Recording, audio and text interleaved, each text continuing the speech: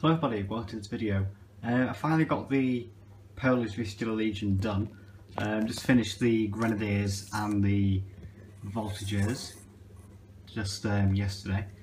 So I had these half done before I started the New Year's challenge, and now I've got them done I can finally fully go into the Guards. So let's have a look at what I've done.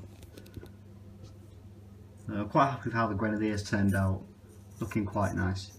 So there we go, there's the first three, next three. The chapskas are quite nice, they're quite nice to paint. They look quite effective as well, so. Yep, so there's the Grenadiers. Then we've got the Voltigeurs here. The Shakos for them are quite nice as well, with the little cords. Look very good. And yeah, that's the first three and the next three.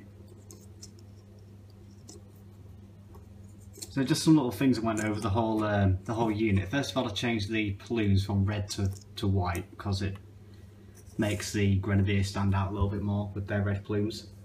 Also, I just went over the gold with a lighter shade, so it looks a bit more bright and not so dark.